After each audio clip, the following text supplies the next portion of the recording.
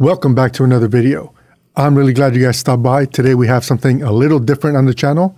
I want to give you my perspective on where the Canon C70 falls in the market today. As someone who owned a C70, sold a C70, decided to invest in the R5 system, got rid of the R5 right before the firmware update that essentially fixed everything, bought the R5C, have been using the R5C quite a bit, and am now considering going back to the Canon C70. I want to share that with you. Hopefully it helps you make a decision as to which type of camera might be best suited for you. So let's jump right in. So here's a little bit of backstory. I purchased the C70 as soon as it was announced, so I pre-ordered. I was one of the very first people to actually get my hands on it. I put out a lot of content, which I'll link to the playlist at the corner so you guys can check it out in case you guys missed it. But overall, I was incredibly impressed by the DGO sensor on the C70. Of course, like all things, exactly 1 year ago, 1 year ago today, as a matter of fact, which is the reason why we're doing this video, I put out a video talking about buyer's remorse, essentially giving you all reasons why I was going to move away from the C70. And of course, I was chasing the next newest best thing. And that was the R5. Fast forward to today, and I am reconsidering investing back into the C70. And I want to give you guys the reasons why. So let's move on. So let's go over the things that I really like and enjoy from the C70. Now, this is from a perspective of someone who shot with it quite a bit, sold it, and then fully committed to the R5 and the R5C as of very recently. So here we go. That's my perspective on why I'm going to say what I'm about to say. So right off the bat, great battery life. The C70 offers what you come to expect from a professional cinema camera that Canon puts out. The battery life is incredibly efficient. It gets you through a working day without having to carry 10 or 12 or 15 or a lot more batteries, or rigging it up with a V-mount to be able to make it through a full production day. So for me, that is very different than what I've experienced with the R5C. As we all know, the R5C has some shortcomings when it comes to battery because it essentially just chews through batteries. There is a video, which I'll be sure to link, where you guys can kind of hack the way that it consumes power to try to help you get much more out of your battery. But of course, it's basically putting your camera on standby without rebooting. It's just putting your camera on standby.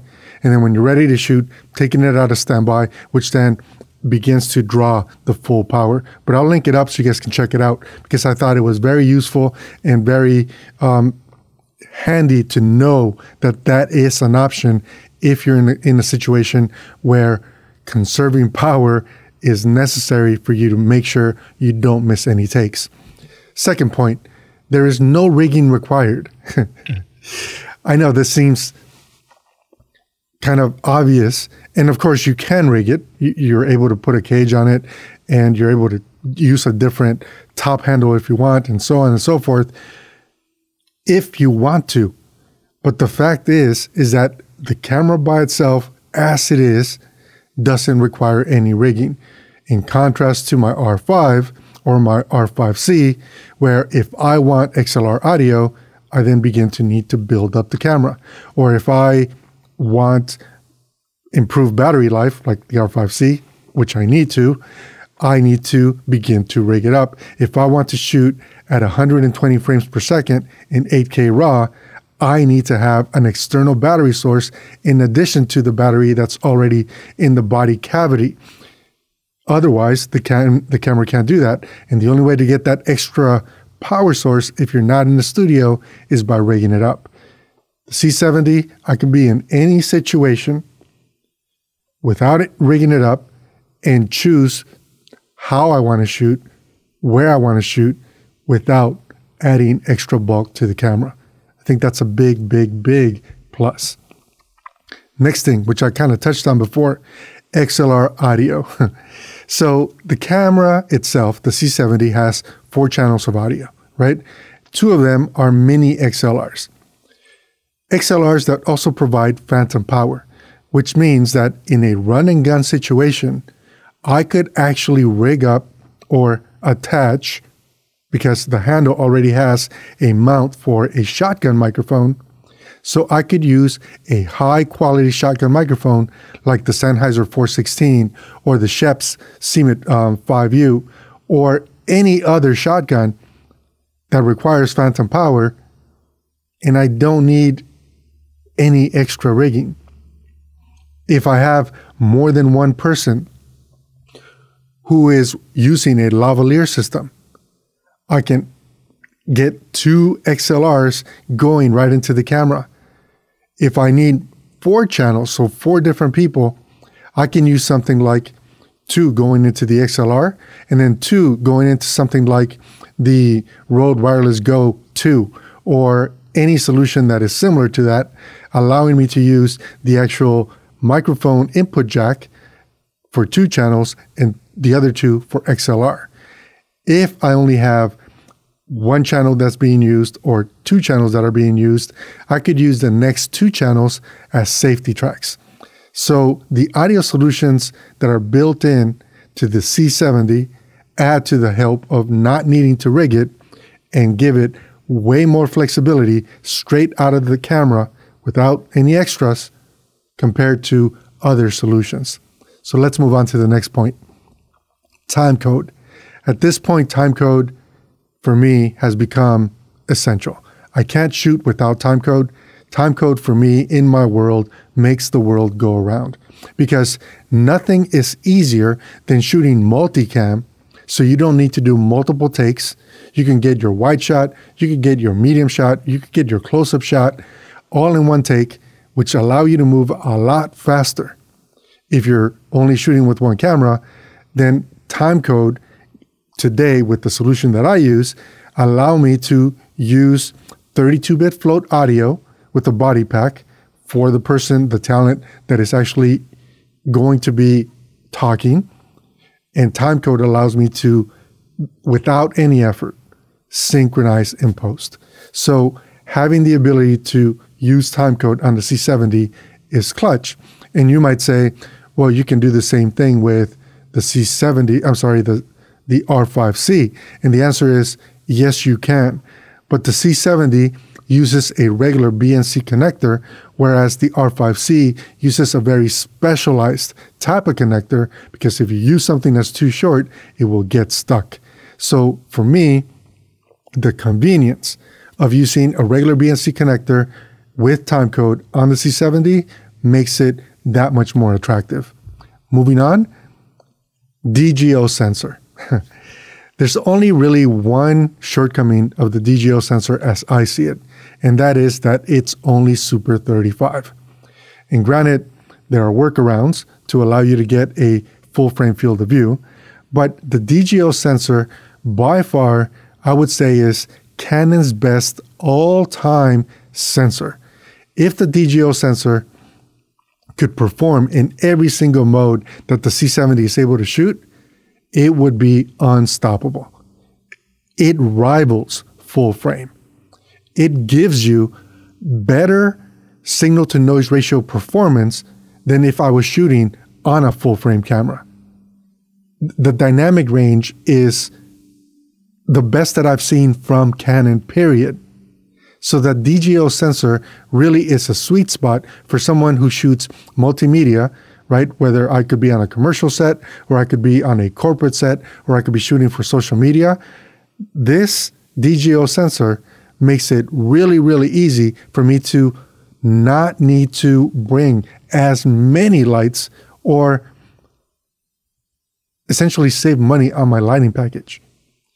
It's that good. So moving on, built-in NDs. Nothing makes me happier, honestly, than built-in NDs. Because built-in NDs, especially if I have a clear option, right? Because we can get, Canon's variable ND, and there are other brands that make variable NDs that go behind the lens if you have an RF camera. But it also means you have to remove the variable ND and put in a clear if you don't need any ND. Well, when you have built-in NDs like the C70, that's already built in. It's one less thing that you forget about or leave behind in the truck. It's one less thing that you need to make sure you pack. It's one less thing that you have to make sure you don't have any dust on it or a fingerprint on it or anything like that. Built-in NDs really allow you to move much faster when you're on set, as well as give you the creative flexibility to shoot at an f-stop that allows you to better tell your story. In other words, have fewer distractions. You could shoot wide open if you want to. I probably wouldn't. Not wide open, but I love shooting at f2. And the built-in NDs has you covered. And that's something that I can't say about my R5C or my R5. I always had to use a variable ND. And when you're out in the field, especially, for example, I had a project where I'm out in an oil field. So it's dirt on the ground. It's windy. Weather is weather. And if I didn't need to, like close to sunset or early morning, if I didn't need to have ND built in or engaged, right, or turned on, if I didn't need any stops of ND, I needed to go to my clear. And risking introducing dust or particles into a sensor when I'm traveling for work is a risk that could cost me my job, I guess, is the best way for me to say it. So built-in NDs are just a plus for me. Canon Log 2. The fact that the C70 is able to capture in Canon Log 2 natively, because the codecs, the sensor, is able to bring in enough information to fit into a Canon Log 2 container, right? I can monitor in Canon Log 2. It really means that I have much more latitude in post-production to make sure that what I need to be made available to tell my story, to make sure that that shot makes sense, all that information is there. I'm not saying C-Log 3 is not good. I think C-Log 3 works for a lot of different scenarios. But I've been a fan of C-Log 2 from when C-Log 2 was introduced. And that is how I'm used to shooting. That's how I'm used to monitoring. And that, unfortunately, is not something I can do with the R5C or the R5. So for me, that little bit of extra convenience makes the C70 a much better camera at this point. Vertical video. The fact is that for social media, I don't care if it's TikTok, I don't care if it's Reels, I don't care if it's YouTube stories, vertical video is here to stay. And the vertical video game requires volume. And I'm not saying quality isn't important. Quality is important, of course it is. But volume is really what dominates. In the C70, from the get-go, was built to be able to accommodate for those types of creators and those types of environments. And the fact is that the majority of us running our own production businesses, at this point, not only are we shooting stills, not only are we doing video, but we're also making sure that we capture and get content for those vertical video platforms. And I think that the C70 makes it super easy without rigging to allow us to get vertical video. So for me, that's an extra and it's a good plus. I wasn't always a vertical video believer, but the fact is that if I want to stay in business, I need to accept it and add it to my arsenal, which we have, but not having to rig it makes it much, much more convenient. Also, if I show up with a C70 that is ready for vertical video production, my client is not going to try to compete with their cell phone and say, I can do it with my cell phone. So then there's that. 10-bit codecs. So the fact that I have all that color information and flexibility to where if I didn't absolutely nail my white focus, I can correct it in post-production is a major, major plus for me with the C70. Of course, we have all those codec options on the R5C2. So it's kind of a wash there, but it is a strength of the C70 because those codec options, as well as the DGO sensor combination, are really, really powerful. Raw video when I want it. So people asked for it, Canon gave it to us. We now have raw video on the C70. I'm not sure if I would shoot raw video on the C70 because from when I had it and what I shot with it, I can trust that the DGO sensor with those long up or all eye codecs is able to give me the image quality that I need and the quick turnaround that I need to be able to deliver volume that is also high quality. 120 frames per second when I need it. I don't know what it is about the way that 120 frames per second looks on the C70, but to me, it looks very, very organic and cinematic. You guys have heard me on the channel mention things like Komodo has natural depth to it in the way that it captures images. Well, the C70, to me, has that very similar natural depth when I'm shooting at 120 frames per second. It looks very organic, it looks very filmic, and it does not look digital like I see out of my R5 or the R5C. And by the way, I sold my R5, as I mentioned earlier, so I now only have the R5C. So I really like that as an option. I can get full frame field of view on the C70 with the focal reducer that Canon makes. So it's Canon glass, which means it's going to be high quality. And my depth of field is going to mimic full frame depth of field. My only problem that I had, back when that initially happened, and I'm running through like a madman trying to wrap my head around all of what this camera is able to do, I didn't really appreciate that on Canon C70 lenses, the actual witness marks, right, that tell you exactly where your focus plane is. So if the camera sensor is, say, 1 meter away, and I dialed it into my witness mark as 1 meter, when using the focal reducer, it wasn't quite in focus.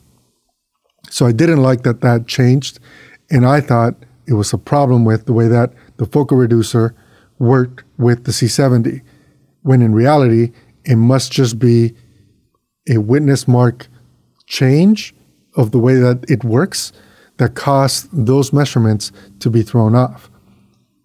Now that I understand the problem, I don't have an issue with it because there are plenty of ways to make sure that my image is in focus, and I'll just pay attention to that. So now let's go over what I don't like, because I think that that's also important to bring, balance to the conversation, particularly since I owned it and now I'm considering buying it once again. So let's go through this. Mini XLR inputs.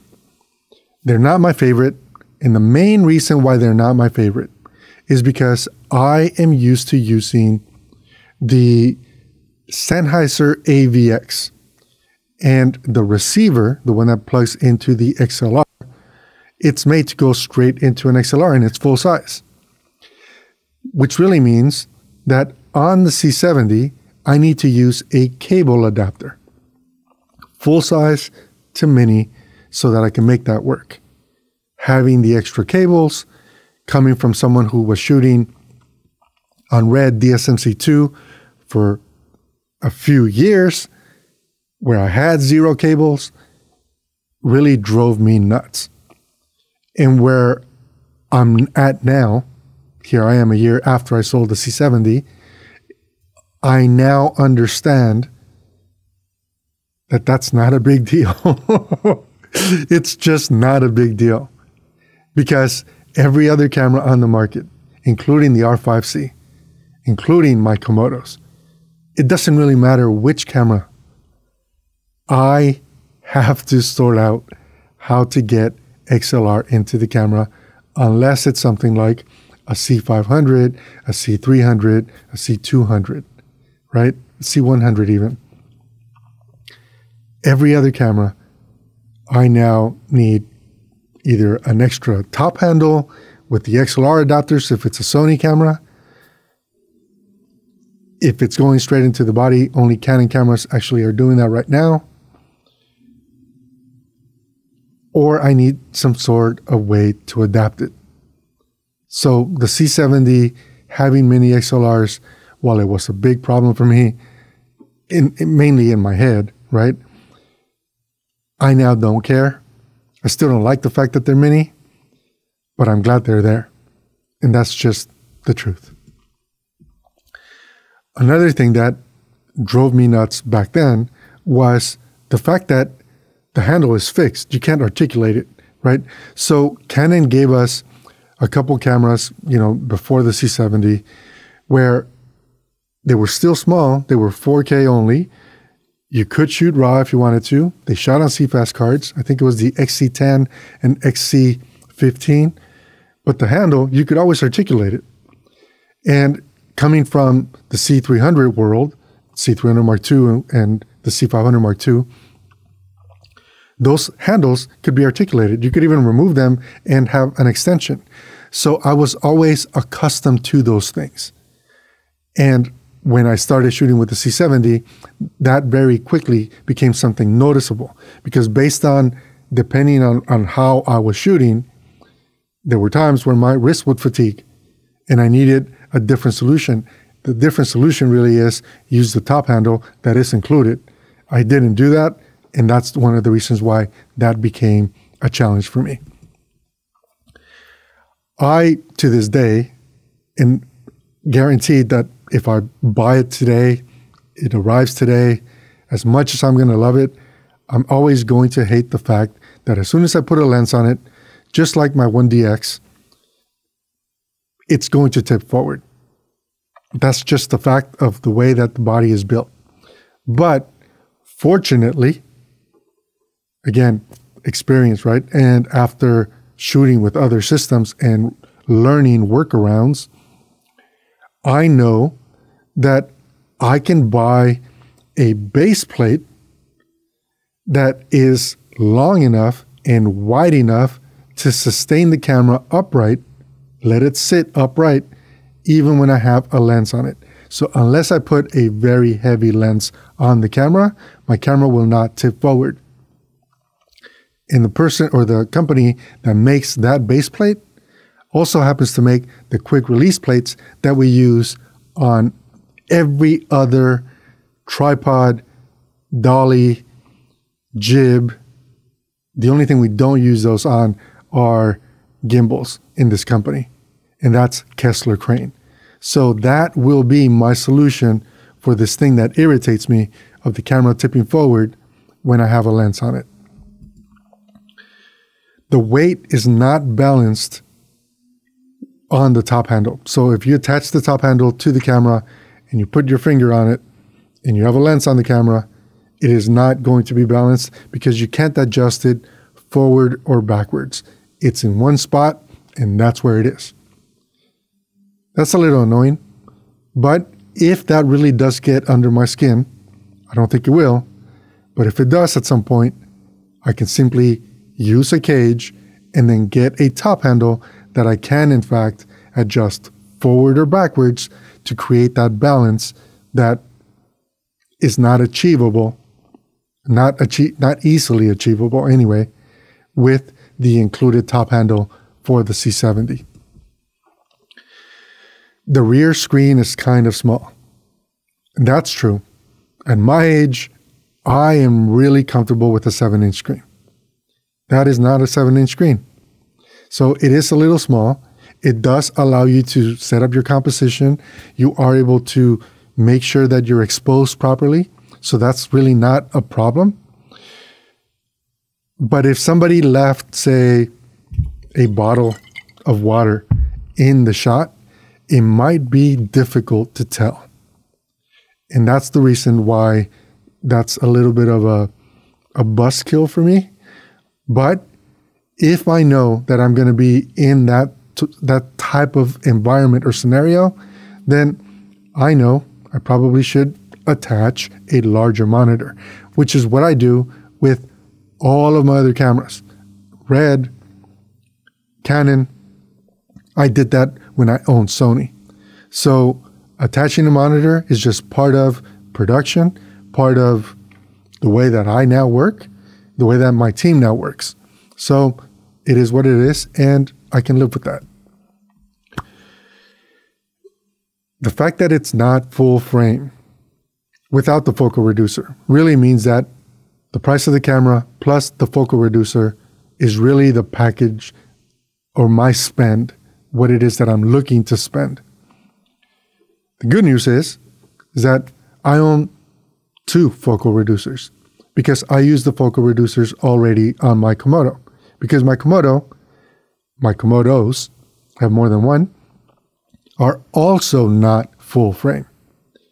The real advantage to a Super 35 camera that can mimic full frame field of view is the fact that it allows you to shoot in what Red calls multi-format, or Canon is beginning to do the same thing with their full frame cameras, where you could window in on the sensor and get a Super 35 or smaller even. On the R5C, I think we could even go, I'm sure we can all go down to Super 16 if we want to in 2K. And that is actually a huge advantage. Of course, when we do that on the R5, we're going from 8K to 6K Super 35 and then 2K Super 16. On the C70, we're going 4K and staying at 4K with that wider field of view. Is it a trade-off? Yes. Is it something that is a deal breaker? The answer is no. Because the fact is that for me, with anything having to do with products, right? Anytime I have to shoot products, especially if they're delicate products, like I have clients in the jewelry industry where diamonds are a big part of product photography and product videos that we produce for them. Super 35 is the right format, the much better format when compared to full frame for those types of shots. So the C70 would actually come in handy in those scenarios, because if I'm using the R5C, I will be switching to Super 35 mode. And that's kind of where I'm at. Do I like the fact that I have to bolt in the focal reducer to make sure that it's super rock hard steady? No. Can I live with it? Yes. It doesn't have a locking RF mount.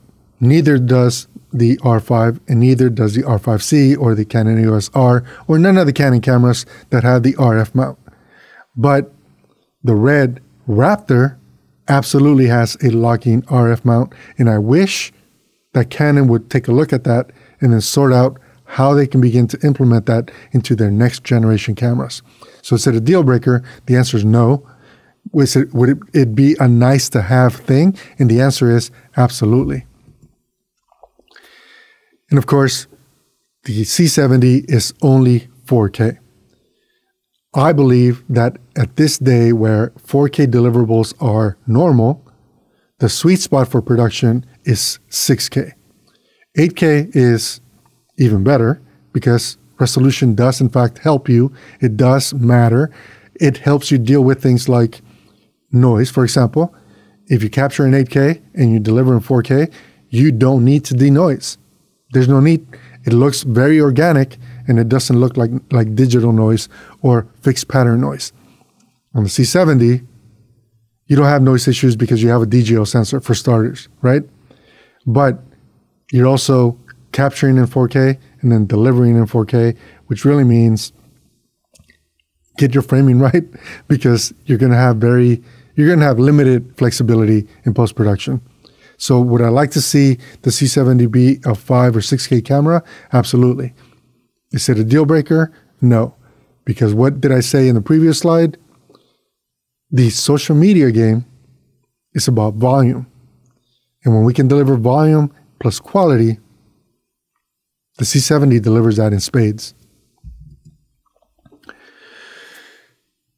This one was something that caught me by surprise, and actually one of the things that triggered that whole buyer's remorse video. The DGO sensor doesn't work in every single format. If I go to if I try to shoot in slow motion or off speed, right, and I'm also shooting in log, the DGO sensor is going to basically say, yep, you're down to the normal version of the sensor, not the one that captures both exposure levels and then composites that image for you. That was a bummer. I wish there was a way to fix it. I wish that somehow Canon could sort out if they could do a firmware update and make that work, if there's enough processing power in the camera. Is it a deal breaker? No, because the fact is that any shortcoming from any camera, whether it be a Canon, a Sony, I was going to say Nikon, but the fact is that's kind of funny because I would never use Nikon for video. Any shortcoming from any camera, Red, Sony, Canon, if you understand it, then you can work around it. And working around it is really what allows us to then be successful. And now that I understand it, I'm okay working around it. This one is, I don't know why aesthetics matter to me, but they do. And when you use that larger battery, right, the one that gives you twice as much than what's included with the camera, it sticks out quite a bit. So it looks like the camera's got some junk in the trunk when it's got that extra battery. And because it creates a little bit of a shelf, it then also, it just aesthetically doesn't look super pleasing. Is it a deal breaker? And the answer is the trade-off, much more battery life. Honestly, I can live with it. Would I like it to all be flushed like it is on every other camera? Sure. Every other Canon camera, I should say. And the answer is sure. But then that would also mean that the form factor would go from being chunky to being blocky, which is what we already have with the C300 and the C500 Mark II. So I think that I'm going to live with this. So what's next? Where do we go from here? And I think that after thinking through all of the ups and upsides, the downsides, the things I had problems with before, I'm going to end up eating crow and buying a C70 and bringing it in and having it be our content camera, the camera that is dedicated and allows any single person on staff or on the crew to go out, get high quality content for our social media clients. I think that that's where it's going to start. I have a feeling that once we are all enjoying that workflow again, it may turn into 2 or 3 Canon C70s instead of what we're using right now for those types of projects. It's just kind of interesting to see this roller coaster that I've put my crews through by making some changes based on personal biases and chasing after that new piece of gear. I don't regret the road that I took, choosing the R5, choosing the R5C. What I do regret is the opposite of what I said in my buyer's remorse video. I regret not giving the C70 the full chance that it deserved, because clearly it has a place in my production, in my workflow, and in this company's success. So we will be picking one up, and I'll let you guys know how that journey goes. If you guys enjoyed this video, please be sure to give it a thumbs up.